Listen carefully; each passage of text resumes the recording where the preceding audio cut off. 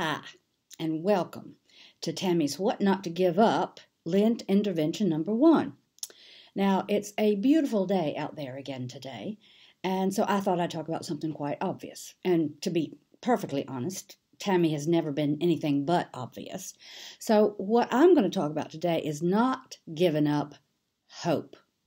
Now, I kind of first heard about hope when I heard this Bible verse that said, faith, hope, and charity would follow you all the days of your life.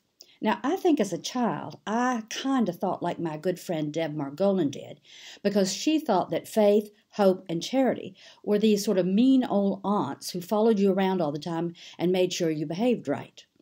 But of course, as I got older, hope changed. Hope became that thing that I had on Christmas morning or even on my birthday when I hoped that I was going to have a pony tied to, my bed frame or tied to the workbench in the basement or at least standing outside in the yard. I just hoped I was going to get a pony. But then, of course, as you get older, hope changes and hope becomes something like, well, you hope that the war is going to end. Or you hope that your mom is going to live long and enjoy her old age. Or maybe you just hope that justice prevails. And then, of course, just recently, we had a beautiful representation of hope, and that was in those posters that was made by, Shephard Fairey, when he made posters for Obama, when Obama ran for president, and there was that beautiful multicolored picture of Obama, and it just said that big word, hope. But right now, it's a little bit hard to imagine hope on a poster or on a billboard or even on the television. It's just a little bit harder to find. And it sort of feels like, it's not out there in the world being broadcast out there in front of us so that we could just believe in it and hope in it and just move around and hope. But it's as if, and I don't know about you, but I feel like I'm just sitting in the dark closet of my despair. So I've been reading somebody that I want to tell you all about, and she's a good friend of mine. Well, she's not really a friend. She's a Facebook friend, but I wish she was my friend because she is so smart, and I love what she has to say. And her name is Rebecca Solnit. Now, Rebecca has written this book called Hope in the Dark. Now, what she says is that, our hope is not going to be standing out there in the spotlight center stage.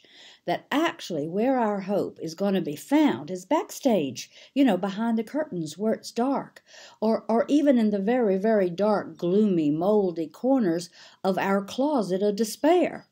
And we're going to have to look at our hope and look for our hope and make our hope work for us in the dark. Now, I have always been known, or at least I've always liked to think of myself as a militant optimist. I'm one of those people who likes to think that things are just going to turn out right. But, this is not the kind of hope that Rebecca is talking about. She isn't talking about just sitting around hoping everything is going to be all right. She's talking about a kind of hope that makes you want to do things, to make things right. It's a kind of hope that gets you inspired to action. It's a kind of hope that helps us face those hard realities. It's a kind of hope that helps us look at uncertainty as a kind of spaciousness that gives us more room to act. It's a kind of hope that might help us see our closet of despair as a slightly bigger, or slightly brighter place. And it might give us the courage or the impetus or just the idea to stand up in the dark and start reaching around for that string to pull the light and to turn it on. So today, what I want you not to give up is your hope. And to help you with that, I decided to post a few of my inspirations. There is a video down there of Rebecca Solnit talking about hope and talking about her book, Hope in the Dark, and I hope y'all will look at that video, but go out and buy the book too. And there's also a film of Deb Margolin, my good friend, the one who thought that faith, hope, and charity was following her around everywhere.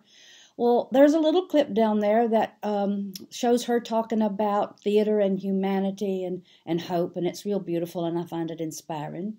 And there's also a little clip about Shephard Fairey, and he talks about his commitment as an artist and how he feels real committed to making things change. and how he is a person that does hope and have hope for the future. So that's it for me today, and I'll see y'all tomorrow. Keep hoping, y'all.